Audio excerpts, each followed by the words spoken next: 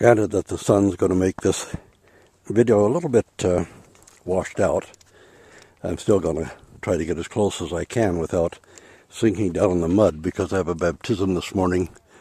And I just wanted to video, the kids are putting up the beaver fences around some of the trees to keep the beavers from chewing down and ruining their handiwork. Try to shade this a little from the sun, but just wanted to hit that these are volunteers, you know, who are out here doing all this work. And resuscitating a salmon stream is really an important undertaking, and making it more viable for the waterfowl who traditionally come here. And this is one of the assistants here.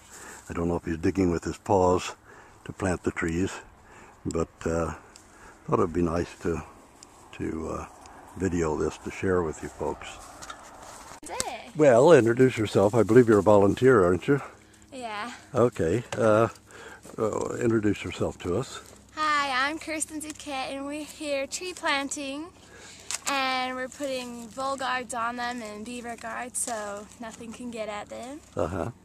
And why are we doing all this? Agassiz, BC. To try to sort of save some of our ecology around the province. Yeah, and to support the soil so it doesn't flood.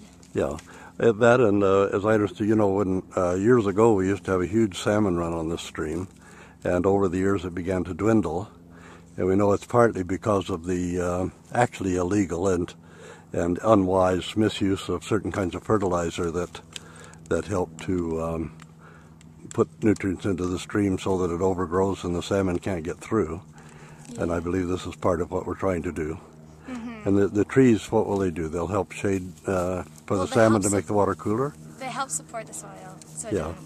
doesn't block the river. And perhaps help to return some of our waterfowl that we used to have here, hopefully. Of course. You know, we used to have a swan nesting ground here. Yeah.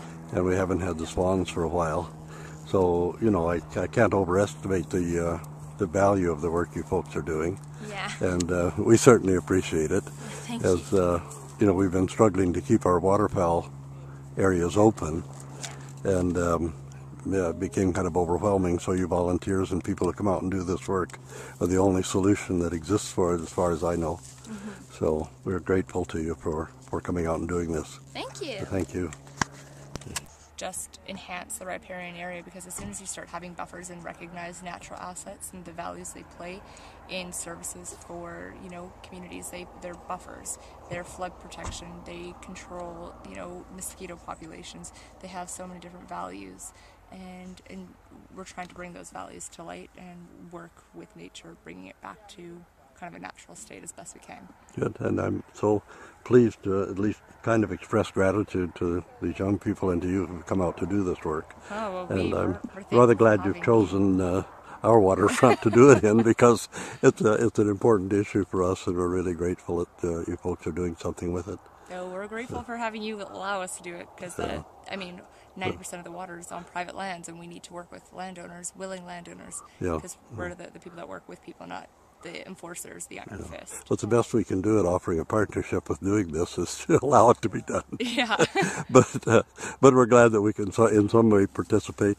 You know, it's gratifying for us. Yeah, we're happy. So it's a good team. It's a good team. Yeah. Thank you very much. Thank you. That contributes to the welfare and the economy of the whole province, as well as just to re-enhancing our environment. That you know, we need to struggle so hard to preserve our environment and hopefully pass something on to the next generation. At least people my age, you know, are already thinking about what we have to pass on to the next generation, and everything that can be done to, you know, re-enhance the environment is a positive contribution. So we're really grateful for all of the work that all you young people are doing out here. Yeah, I know, and it'd be great to get more people as we go, and that's sort of the thing, right? Is as we start small, we grow, and people are eventually going to see what we're doing and help out. Well, anyway, my thanks to all of you. It's great. So thank you. Thank you.